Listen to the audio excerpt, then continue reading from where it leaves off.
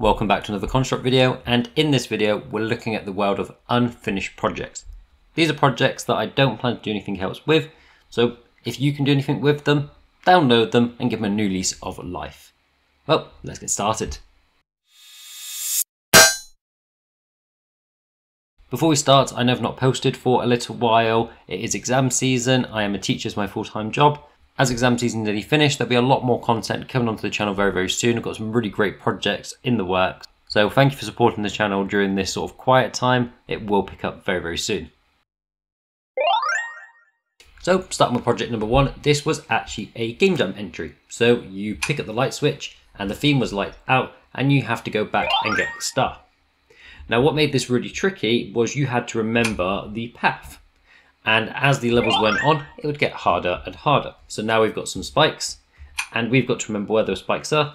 If not, the light breaks. Now in total, I created 15 different levels. There is 16 here, but the last one is actually just in end screens, telling you how well you've done.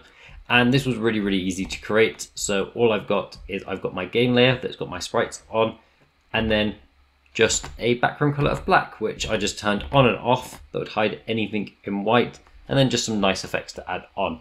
So this was part of TriJam. TriJam is one of my favorite game jams because you can do it every weekend and it only takes 3 hours of your time, wherever you can squeeze those 3 hours in your weekend. And this one was a 3rd place entry for me. So really happy. In terms of the event sheet, nothing too exciting going on here. Just when you turn the switch on, change the background color to be black so it's hard to see.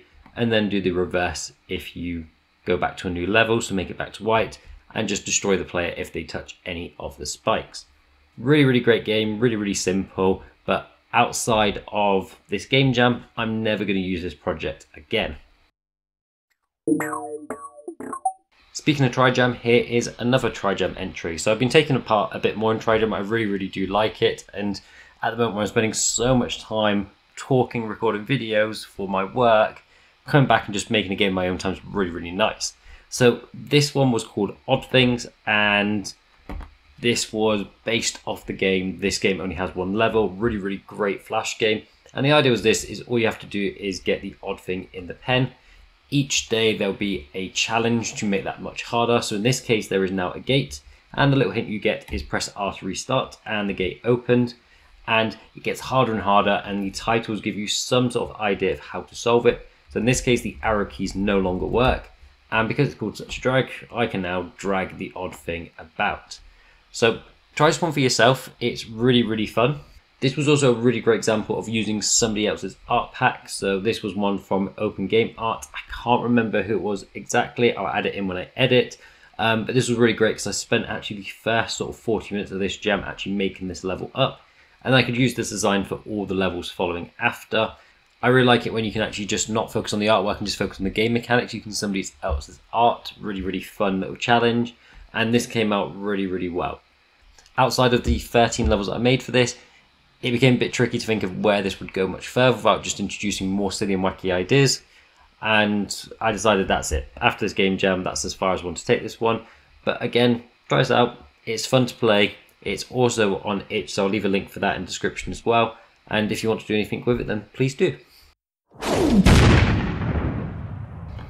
So we looked at 2 quite polished examples. This is one that is not that polished. So this was a game called Combat. This was a 2-player game where you could pick up power-ups. You could then fire those power-ups at the other player, which would stun them. And the idea is you had to get to the end of the level. The fastest person wins. Once you got to the end, it then entered this build phase, where there'll be a number of different cards that you could pick to change the level. So for instance, you could put a missile power-up at the top there. And the idea was that every single time you played the game, you could change what the level looked like, adding this element of challenge and replayability to the game. So as well as the rockets, I also introduced a saw blade. So there we go, we've got the saw blade now. So you can place the saw blade, and you can see there's some areas where you can't place the saw blade.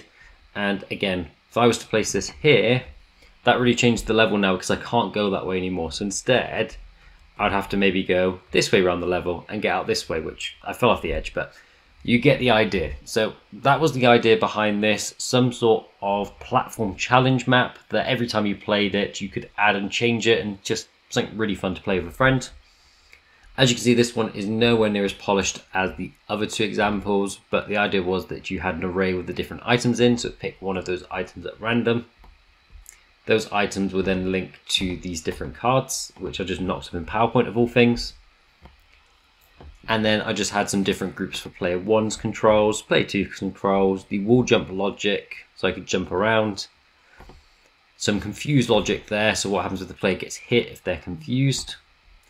I then had an event sheet for the power-ups, so when you picked up a PowerPoint and when you grabbed a power-up, it will be saved as missile, and if you picked a different one, it would change it to that power-up, so you can have one at a time.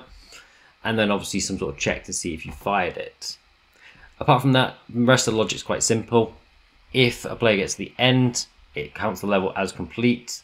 Once both players get to the end or die, then the level restarts, and then you'd add a point to the player that won. But again, really great idea. I just got bored of the concept really quickly. I came across some bugs that was really annoying me. I was working on some other stuff as well that I found a bit more exciting. So this unfortunately got abandoned, but again, try it out for yourself. Another project that didn't get too far off the ground was marbles. So the idea was that you could make tunes by having a marble full. And the marbles will land on these platforms here. Now these platforms you can move around freely. You could change the property of the block that you're interacting with, so we can change the angle. We can also change the note. And then, like I said, we could put this back into position. And again, we could put multiple of these in and try and play a little bit of tune. And again, small adjustments to try and make it line up the way you want it to.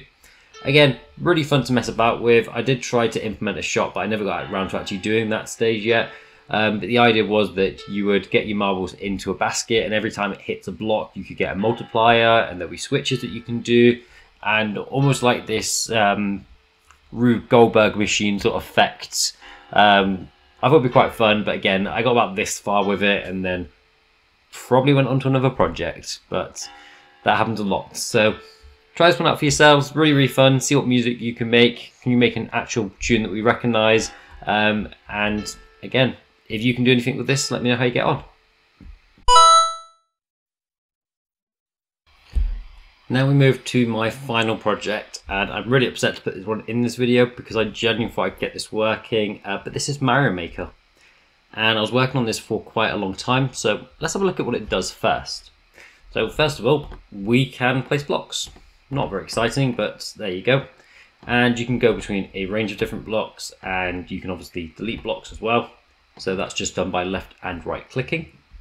We can move Mario around, and we can move the flag around. So I've got these little shortcuts to grab the flag and to go to Mario. Makes it getting around a bit easier.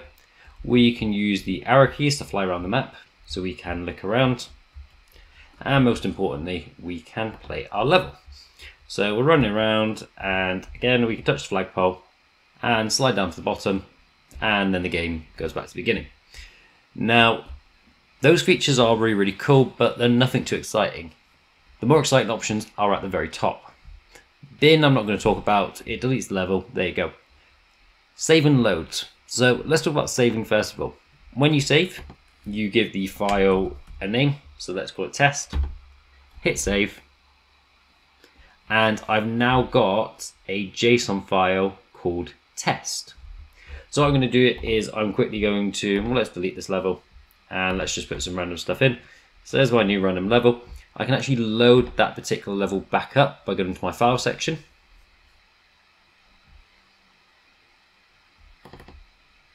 And if we give it a second, there is my level back. So I can save and load. But again, that's not even the most exciting bit. The most exciting bit is the upload and the user's levels. And this was the bit I couldn't get working properly. So if we do an upload first, no idea how well this is going to work. Let's call it video test. It's been a while since I've looked at this. Game design with Riley and random stuff. So I'm going to press upload. And that is it. It should have uploaded. And what's happening is we're actually converting this into a JSON file. So it's recording the X and Y position of every block of Mario and the flag.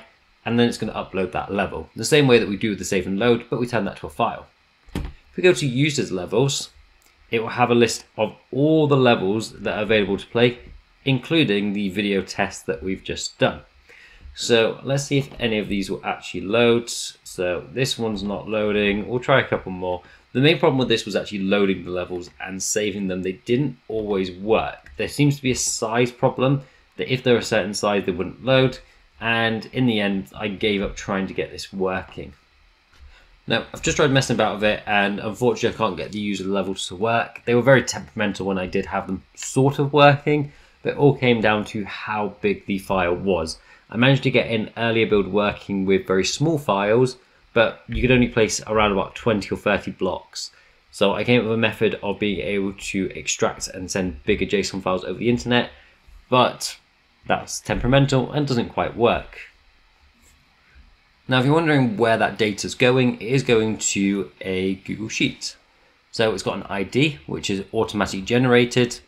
It's got the level name that you put in. It's got the description that you put in, the author, the date is added automatically, and then the same JSON file that we're saving and loading, which does work on a local level, I'm then sending to a Google Sheet instead. And this gives you a maximum characters of 50,000 characters, which to be fair can create some very, very large levels. So this was the process of getting it done. Obviously didn't quite work.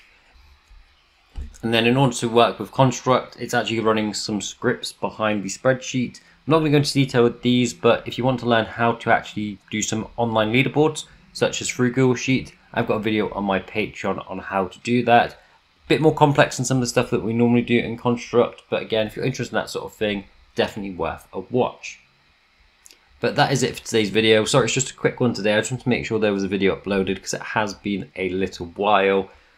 Try out these projects for yourself, comment which was your favourite, and let me know, have you got any unfinished projects yourself? Maybe we could do an episode where I try finish your unfinished projects. But until then, I'll see you in the next video.